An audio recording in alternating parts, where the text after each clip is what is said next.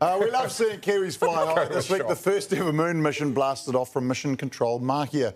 It's been praised as a giant leap toward getting us humans back to the moon. 7.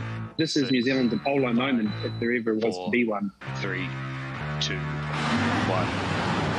Tuesday, June 27th, 9:55 p.m. 2022 marked the beginning of New Zealand's lunar legacy. An electron is in the air and onward to the moon for the Capstone mission.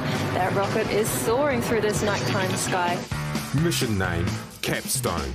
It's New Zealand's part in NASA's long-term Artemis program. The goal, send a satellite, a guinea pig, to test out the orbit for a future floating lab and International Space Station buzzing around the moon. I know we have been in the moon, but we have never actually stayed in the moon. We have always, just, gone there, be there for a few days and then come back. But this time we can actually use the moon as a practice for our space travel that we want to do in the future. Fly me to the moon. It's Rocket Lab's most complex mission to date.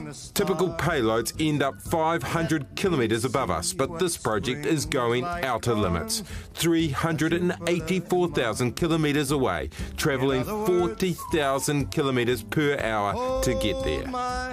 And it is a team of Kiwis that imagined, created, built, then launched it with serious precision. The most nerve-wracking time is that final burn. We're on the knife edge of escape velocity from the Earth-Moon system.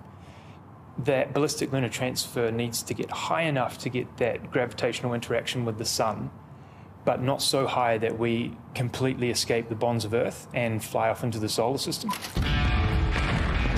Sending satellites to the moon usually requires hitching a ride with a much bigger spacecraft, often costing hundreds of millions of dollars.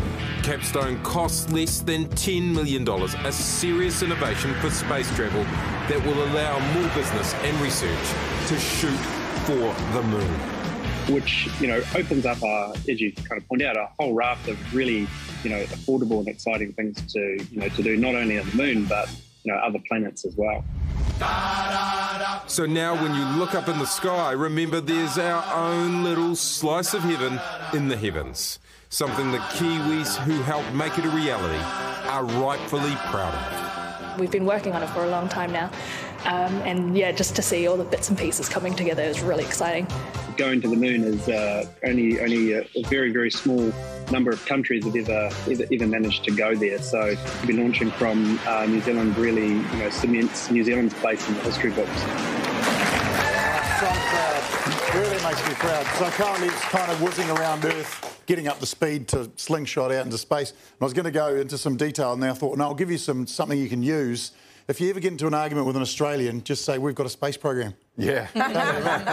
Does this mean we're about so proud. Does this mean we're about to kind of start pretending to live on the moon, or is this the next phase? I guess eventually, yeah. Well, look, I am always proud of Kiwis achieving big things, but I hate this very much. I don't like the idea of more humans getting closer to the moon. Do you know, like the other week... You're anti-moon? No, I'm very pro-moon. Good. I'm anti-space pollution. The other week they were like, hey, there's some craters up there on the moon. I wonder what they got there from. Was it a Chinese rocket? Was it a Russian? Don't know. There's so much stuff floating around in space already that we don't know what has damaged the moon. The closer we get, the more damage we're going to do. Just leave it alone. We're already ruining Earth. Happy. This makes me so happy. You okay? Kano has been reading space news. She teases me so much, but it's her all along. She loves it.